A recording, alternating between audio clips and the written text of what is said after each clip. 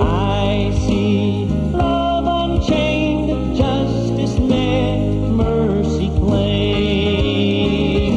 And then I cry, what wonderful grace, what wonderful grace. The message of grace is brought to you by Christian people who believe the Bible to be the Word of God and who appreciate its power and authority. Within the pages of the Bible itself, there's a God-given design for its study. Rightly dividing the Word of truth is the key to understanding the Bible. We're glad you've joined us for an interesting look into God's infallible book as Richard Jordan, president of Grace School of the Bible, presents another in a series of messages designed to help you understand and enjoy the Bible. Let's join him now. We're certainly glad you've joined us today. We do trust that our time together in God's Word will be a rich blessing and help to you as we look again into the pages of the Scripture to allow the Spirit of God to teach us through His Word. In our study together today, I want to look at the most important book that you could ever read, the most important book that you could ever understand, in the most important book in all the world. Now, the most important book in all the world, of course, is the Word of God, the Bible. And if you've got a King James Bible, you've got God's Word in the English language, the way God intends you to have it. And as you read it, you're reading what God would say to you. It's a message from God Himself in written forms that could be preserved through history and made available to everyone to have their own personal copy. There's God talking to you. But when you begin to read the Bible, there's always the question is, what should I read first? I want to tell you, there's one book in the Bible, if you never read any other book, this is the book to read. It's the most important book you'll ever read. It's the most transforming book you'll ever understand. And it's the book in the Bible called the book of Romans. The book of Romans begins, Paul, a servant of Jesus Christ, called to be an apostle, separated under the gospel of God. It starts out with the name of Paul. There are 13 books in the Bible that begin with Paul's name. He wrote 13 epistles, and that's because Paul is a very special person in the Bible, a special person for you and me today in the dispensation of the grace of God. If you come over to Romans chapter number 11, you'll see why I say that. Romans chapter number 11, verse number 13, Paul says, "For I speak to you Gentiles, inasmuch as I am the apostle of the Gentiles, I magnify mine office." Now that's very important that you understand what he's saying there. When he says Paul, an apostle of Jesus Christ, separated under the gospel of God, that's something very special. Because Paul is the special spokesman of God to the Gentiles, to the nations of the world today. That's why the book of Romans is so important for you and me today. Because it's a message directly from God through our apostle, the Apostle Paul. It's a very special message for you and me today in the dispensation of grace. Paul says, I speak to you Gentiles. In your Bible, until you come to the book of Romans, the issue has not been Gentiles. Up until this point, the issue has been the nation Israel. Come with me if you're in Romans 11. Look over at Romans chapter number 15. Romans chapter 15. Romans 15, verse number 8. Paul says, "Now I say that Jesus Christ was a minister." Now understand, the Lord Jesus Christ is God, who is the creator of all things, who became, the Word became flesh and dwelt among us. And when He became a man, He came to the earth in His earthly ministry, the books of Matthew, Mark, Luke, and John, and He was a minister. He was not just God, He was God in human flesh. But He wasn't just here to be the sacrifice for our sins on the cross. He came also to be a minister, to be a teacher. He spent 3.5 years as a prophet, a proclaimer of God's Word. And he says, Romans 15:8, "Now I say that Jesus Christ was a minister of the circumcision, for the truth of God, to confirm the promises made unto the fathers, and that the Gentiles might glorify God for His mercy, as it is written." In other words, God has a plan and a purpose that He has written down in His Scripture. And when Jesus Christ came in the books of Matthew, Mark, Luke, and John, the way that the Word of God was designed was for Him to be a minister of the circumcision, a minister of the nation Israel. And as a minister of the nation Israel, He came and proclaimed Himself. That's where He presents Himself in the books of Matthew, Mark, Luke, and John. I'll get the chalkboard out, just draw a little diagram here to illustrate that, just so that we keep ourselves on track here. In time past, the Apostle Paul says in Ephesians chapter number too, that time past is made up of a period of time when God dealt with men on the basis of a distinction between the circumcision and the uncircumcision. That's Ephesians chapter number 2, verse 11 and 12. In time past back here, when Jesus Christ came, the books of Matthew, Mark, Luke, and John, He came as a minister of the circumcision for the truth of God. Here's the truth of God been written down back here as it is written. God has proclaimed, prophesied, made known His truth. Jesus Christ, when He comes here in these books, before His crucifixion, before His death, before His resurrection, before His ascension into heaven, the Holy Spirit comes on the day of Pentecost over here as the book of Acts begins in here.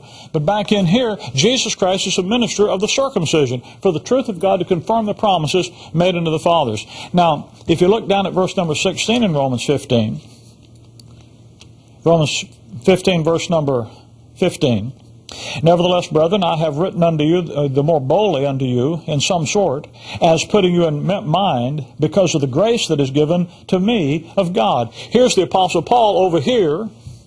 Later on in the book of Acts, here comes the Apostle Paul, and he says, there's been some grace given to me from God. Jesus Christ up here in heaven has given to Paul some grace, a special favor. What is that special favor? That I should be the minister of Jesus Christ to the Gentiles, ministering the gospel of God, that the offering of the Gentiles might be acceptable, being sanctified by the Holy Ghost. So Jesus Christ is a minister of the circumcision. He's a minister for the nation Israel back here in His earthly ministry. And He's that so that the promises that God had made, the things that God had written back here in time past in the Scripture, might be fulfilled. Now what He had written about was the fact that the Messiah was going to come and set up a kingdom out here, and through the nation Israel, all the nations of the earth would be blessed. God told Abraham, I'll bless you, and then in thee shall all the nations of the earth be blessed. So God had this promise, this plan that through the nation Israel, He would bless the nations of the earth. Jesus Christ came to accomplish that, to bring it to pass.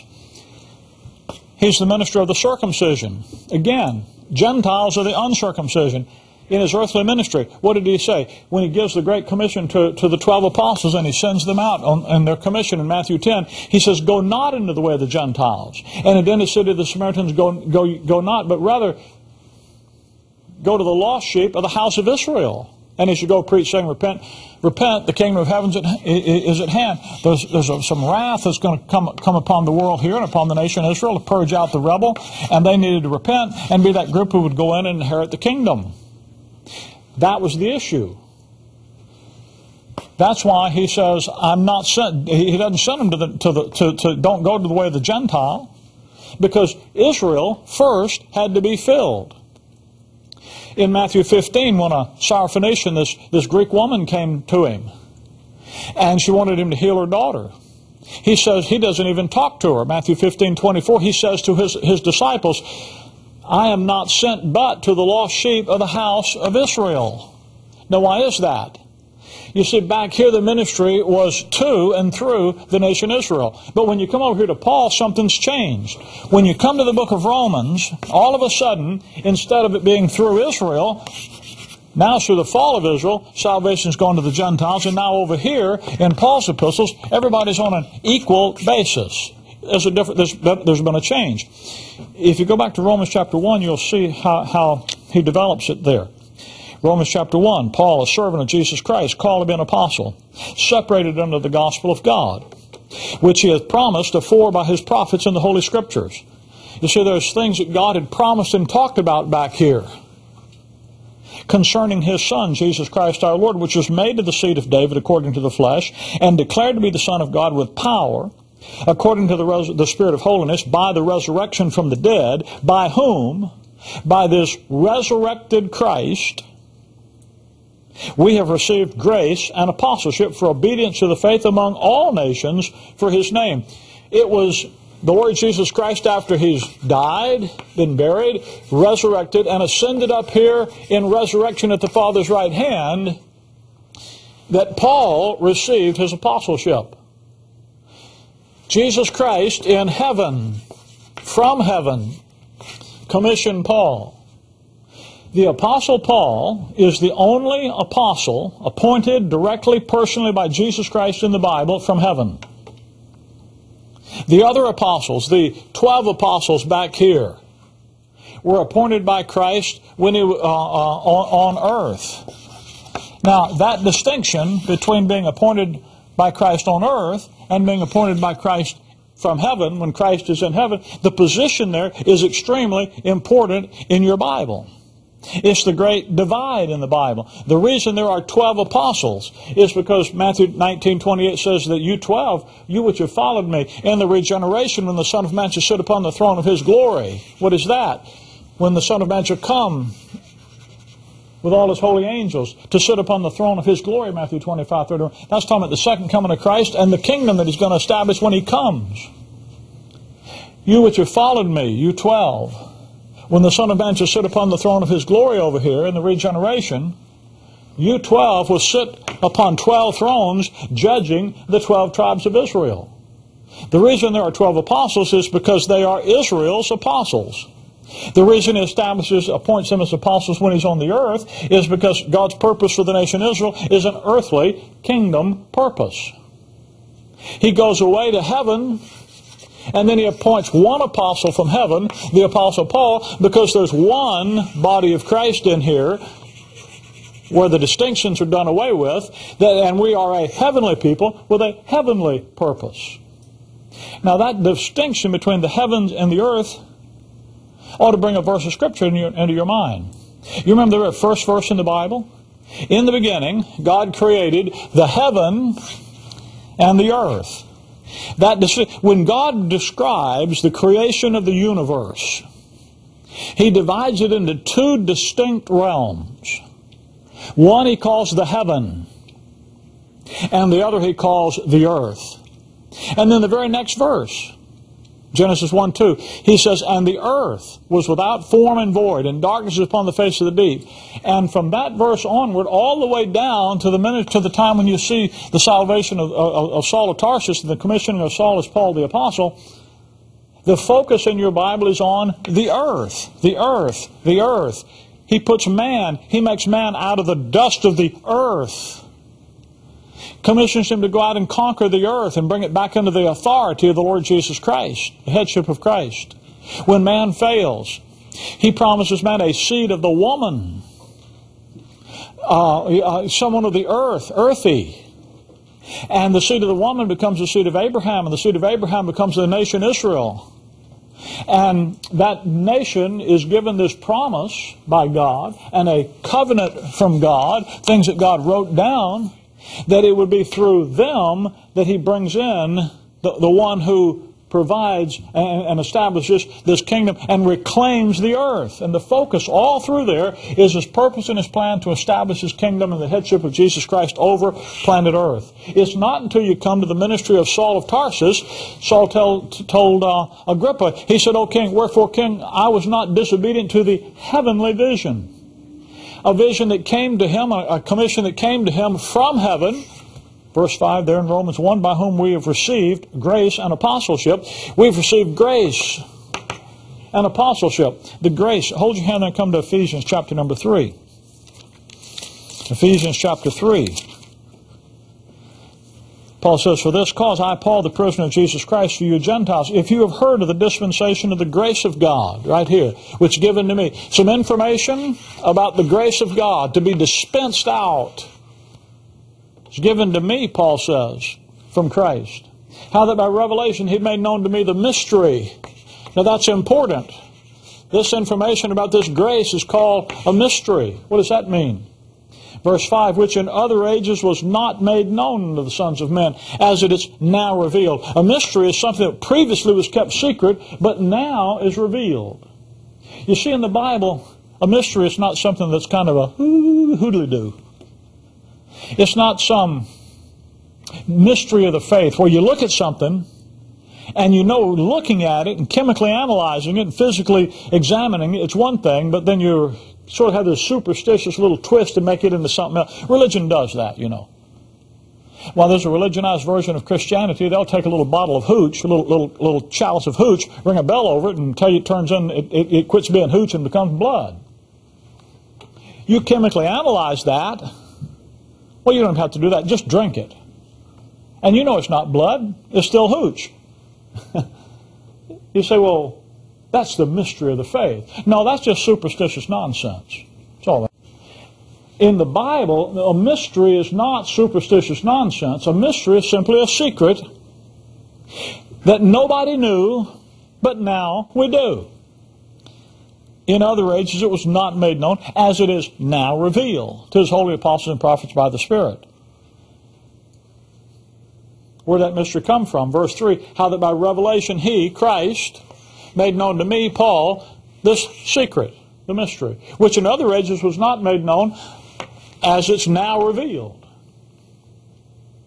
Verse number 7, whereof I was made a minister, according to the gift of the grace of God given unto me by the effectual working of His power. When he says, I was given grace and apostleship, here's the grace. That unto me, who am less than the least of all saints, is this grace given, that I should preach among the Gentiles the unsearchable, you can't find it back here, riches of Christ. John chapter 5, verse 39, Jesus tells the Pharisees and the religious leaders of Israel, He says, search the Scripture, for in them that you think you have eternal life, and they are they that testify of me. Paul said, I'm preaching a message about Jesus Christ that you can't search in the Scriptures because it's unsearchable. And part of the special privilege given to Paul was to reveal this information that isn't found in previous revelation in the Word of God. That's why when you come to the book of Romans and it starts, Paul, this is a special book and a special message for you and for me in the dispensation in which we live today. Now that word dispensation, people use that in religion. Religion likes to come along and take good Bible words and sully them up. You want to let the Bible define its own definitions, define its own terms, use its own definitions. In the Bible, a dispensation, well, you know what it is to dispense something, is to give it out. That's the verb. A dispensation is that which is given out. It's a particular set of instructions, it's a particular message that God has given out. That's why we talk about the law back here, and talk about the law and the dispensation of the law. Why? Because God gave out a message, a particular set of instructions to be obeyed by a particular set of people. In here, you have what Paul calls the dispensation of the grace of God. Colossians, he calls it the dispensation of God, even the mystery. So it's this giving out of this information in here, and it's especially given to the Apostle Paul to do that. And so the book of Romans, and by the way, you go back here to Genesis 1, and you begin to talk about the earth. And the earth was without form and void, and the earth begins to be discussed back here. In Acts chapter 2, verse number 21, when Peter's talking about what's going on back here in the early Acts period, he says that what's going on right here is that which is spoken by the mouth of all the holy prophets since the world began. We call that prophecy. That which has been spoken by the mouth of all the holy prophets since Genesis chapter 1, verse 1 and 2. This is what God's been revealing. Peter says that's what's happening right here in Acts chapter 3, Acts chapter 2, Acts chapter 1, 2, 3, 4, 5, 6, 7. But when you come to Paul and his ministry that begins in Acts chapter 9, Paul says in Romans 16:25 that this is the preaching of Jesus Christ according to the revelation of the mystery, which was kept secret since the world began, but now is made manifest. So you have prophecy, which was spoken since the world began, preached about, prophesied, made known, and the mystery which was kept secret since the world began. If words mean anything, and if they don't, then what we're doing here is nonsense. But if words mean anything, there's a program in time past that was spoken by the mouth of all the holy prophets since the world began. And there's a program that began with the Apostle Paul that was kept secret since the world began, but now is made manifest. If words mean anything on the page of a Bible, those two programs are not the same. Now you can beat your head against the wall until you're bloody and addle-brained. It won't make any difference. You can take a deep breath, relax. I know you get uptight when something in the Bible contradicts what you thought it was going to say. We're not here to tell you what we think about the Bible. We're going to talk about what the Bible actually says for itself. And when you study what God's Word actually says, you find out that it says things that are much different than what you thought and you presumed that it was going to say. One of those is religion. One of them is the Word of life. In the Scripture, it's very clear that there's a distinction between prophecy and mystery. And that distinction focuses on a distinction between God's purpose in the heavens and His purpose in the earth. Hence, a distinction between His agency, the circumcision, that is Israel, and an agency called the church, the body of Christ, that focuses on the Gentiles. Now, the reason he calls it the apostle of the Gentiles, the word Gentiles simply means the nations, plural. You say, but what about Israel? Well, with the fall of Israel and salvation going to the Gentiles, you know where Israel went? Israel fell down here and is no longer treated any differently before God than any other nation in the earth. Now, don't misunderstand. One day, when the dispensation of grace is over, He's going to go back and finish the promises He made to Israel. Don't you think for a minute that God ever made Israel a promise, wrote it down in His Word, made a covenant with them, and He'll fail to do it. If He fails to do what He said He'd do with Israel, He could fail to do what He said He'd do with you. In fact, in Jeremiah 31, He says that if I don't do what I promised to, you know what it'll take to get me to stop doing what I'm going to do with Israel? You got to get rid of the stars and the planets and the earth and all the ordinances of the universe. Because as long as the universe is here, the reason that He created the nation Israel exists. All this stuff, that we replaced Israel, that we become Israel, that we're the blood-bought people of God, all that is some more of that religious hoodly-doo. Everybody trying to be somebody other than who God made them. And when you get all this, and I realize, listen, I understand, dispensational Bible study is not popular. Never has been. So, big deal. A lot of things aren't popular that are right. The question isn't, is it popular? The question isn't who taught it. The question isn't, what does the verses on the page of the book say? And when you find out what it says, you find out that God isn't through with the nation Israel. He's temporarily set them aside. Today they're enemies for the gospel's sake, but they're beloved for the Father's sake, for the gifts and calling of God are without repentance, Romans 11 says. So God's going to finish His covenant with Israel. He hadn't abandoned it. He's just temporarily postponed it in order to do something different. That is, from the body of Christ. That's where the Apostle Paul comes in your Bible. So when you come to the book of Romans, it stands at the head of Paul's epistles to explain all this new information, the new thing God's doing. So when you come to the book of Romans, and you see that name Paul, immediately in your Bible study, you know you've come to a tremendously new set of information. And for 13 books in your Bible, you're going to find information that is particularly and especially aimed at you and me today. Now, Matthew to John's back to the earth of ministry of Christ, the book of Acts. You have the offer of repentance given to Israel, the fall of Israel. Romans to Philemon is where we are. And then the books of Hebrews through Revelation. By the way, who in the world do you think the book of Hebrews might be about? Wow. It's not hard to figure that one out, is it?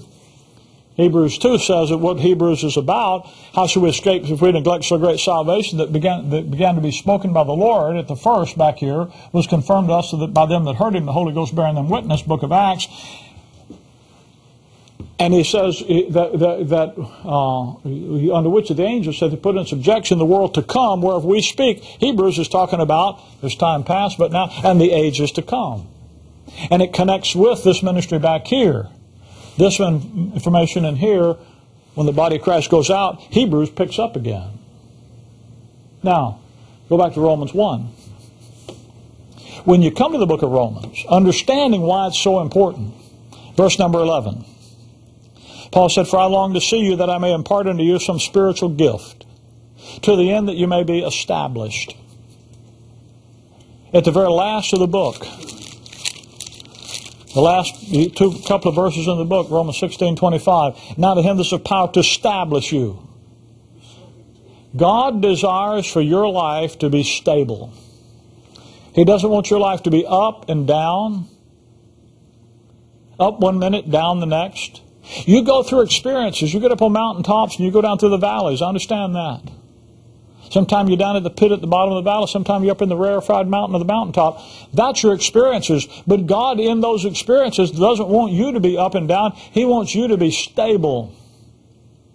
So that no matter what experience you are in, no matter what circumstance you're in, you're able to live right there with the excellency, the power of God's grace working through the power of His Word for you to handle whatever the circumstance is.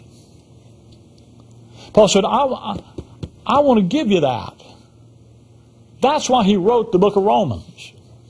What does it mean to be established? Chapter 1, verse 12. That is, that I may be comforted together with you by the mutual faith, both of you and me. Paul said, if you want to be established, if you want to be stable, if you want to have a successful Christian life, you need to have a mutual faith. You need to believe the same thing I believe. You need to take Paul's epistles and put your life and stand in the truth that's been revealed to you through the Apostle Paul. You go back and try to follow Matthew, Mark, Luke, and John, and your life's going to be turmoil. You try to build your life in the book of Acts, you're going to have absolute confusion. You take the truth that God gave you through the Apostle Paul, Romans and Philemon, that'll be a firm foundation, and you'll see success in your Christian life. Your faith, resting in an intelligent understanding of who God has made you in Christ, revealed through Paul's epistles, is the key to the Christian life. We're going to be talking about that the next few weeks. Don't you miss a time when we're together. Until then, Maranatha.